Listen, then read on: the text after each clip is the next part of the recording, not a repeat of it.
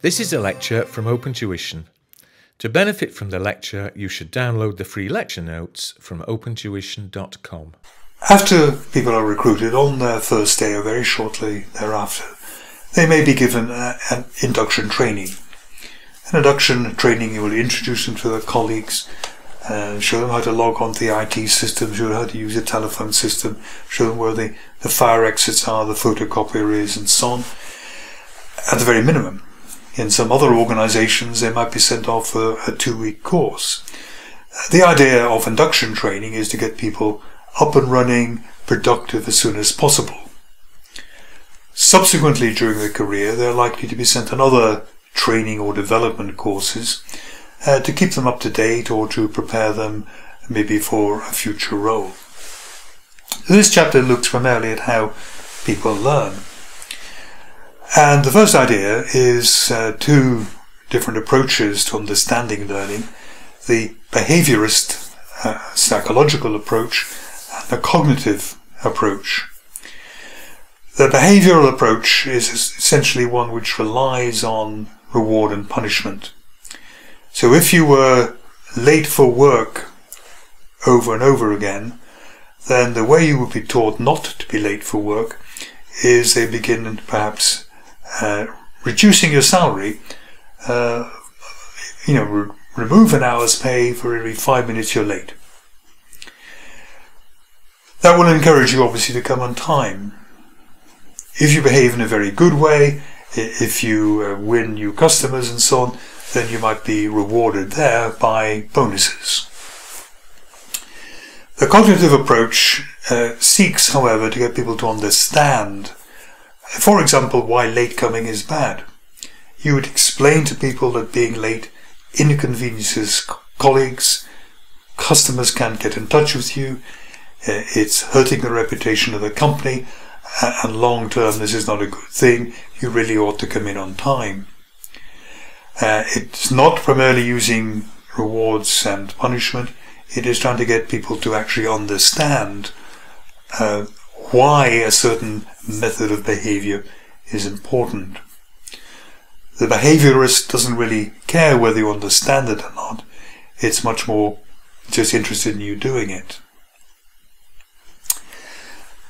Honey and Mumford identified 4 learning types, which is really relevant if you have a group of people and you're trying to teach, say, 40 people how to do something.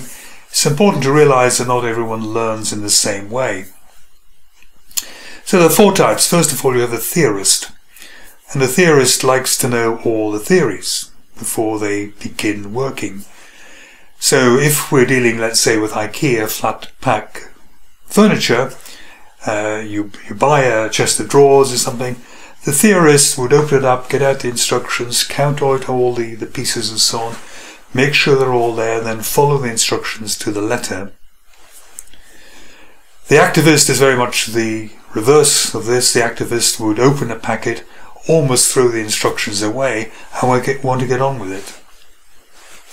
The activist might get a deeper form of learning because maybe they understand better why things are done in such a way, but they're liable to get things a little bit wrong, and certainly with IKEA furniture, to be left with about half a dozen spare parts that they haven't managed to put anywhere. In terms of, say, learning software, learning Excel, the theorist would want a book to read first. The activist would get in there and start moving stuff around in the spreadsheet, trying different formula and so on, maybe turning to the instructions when they got stuck. Reflectors are people who observe and consider. If you're giving them a course, they are unlikely maybe to interact very much, but they would be thinking, why is it done like that? Are there alternative methods of getting to the same result and so on? And they would, can really consider, think deeply about what's going on.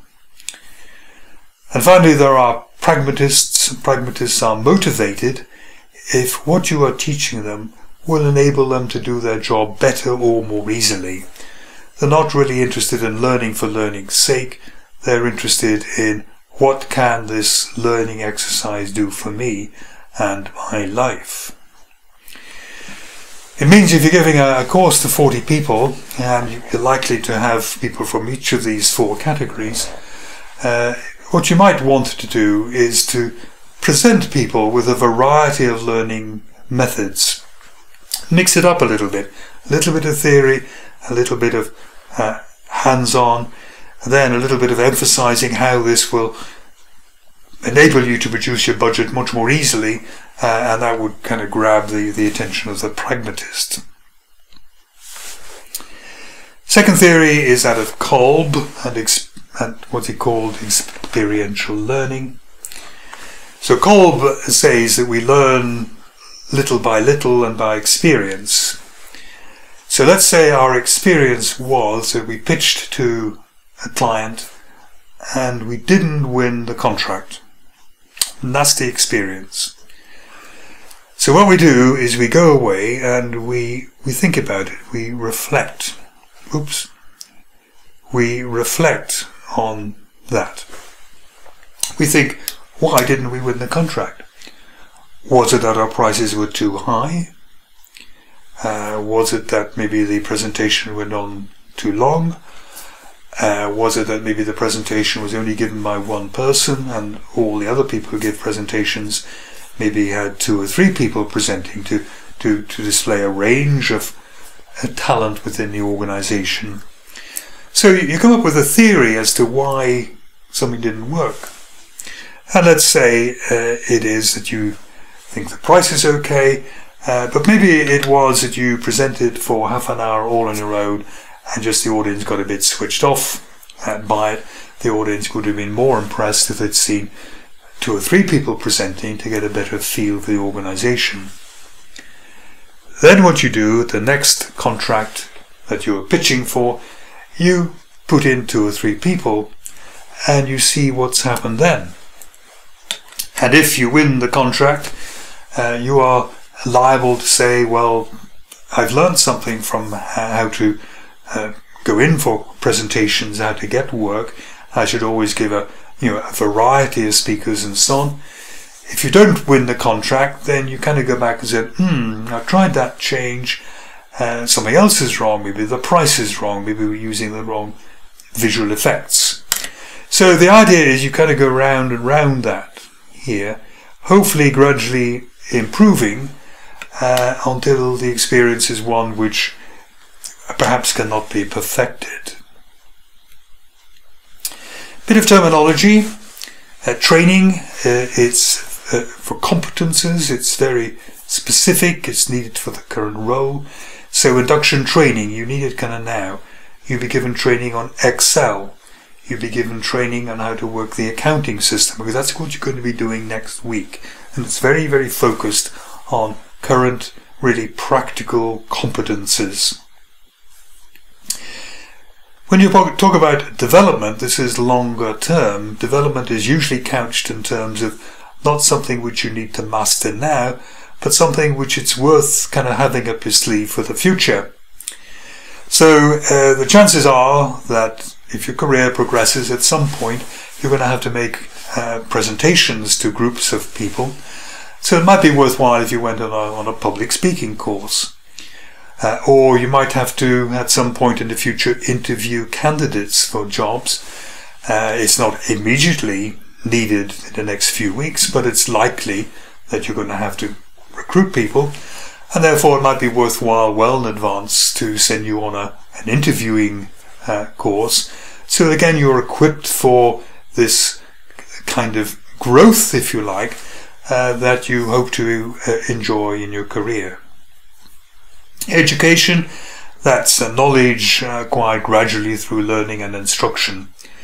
Education, maybe not talked about quite so much in a commercial context as training and development. How do we go about it? Well, training can be very expensive.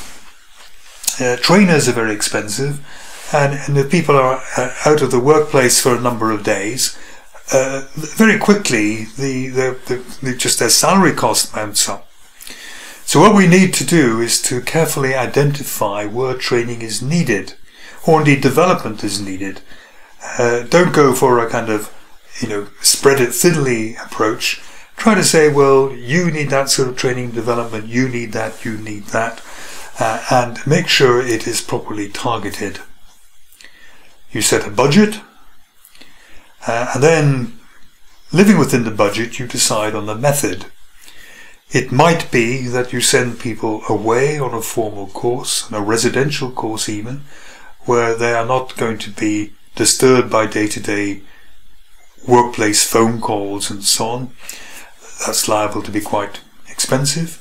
You might deliver it by a formal course in your premises, but make it clear that people can't be dragged out of the training event to deal with some sort of phone call. You might do it by coaching. Coaching is really where the more junior person watches and accompanies the more senior person and learns basically on the job. It can be done nowadays by computer-based training, sometimes called just-in-time training, where you need to know how to work a bit of software, you bring up the help screen as some sort of little tutorial, and you get the training as and when you need it. The trouble with some of the formal methods of training is that you don't necessarily get the training when you need it. It may be some months before you actually have to apply those lessons and you've forgotten it. So the method, and then you deliver it. And what you must do then is some sort of assessment as to how successful the training was. Remember, we've said it is expensive. It's also expensive if you get it wrong, because you've spent the money on the training and the person is no better and they still can't do their job. You've wasted time. And it's very important to try to measure the results, to do a kind of an assessment. If people have improved, it could be asking their manager, do they seem more confident? Are they more skilled at working Excel, and so on? And if you keep getting answers back, no, they seem as bad as ever, then the training has obviously not been effective and you've wasted your money.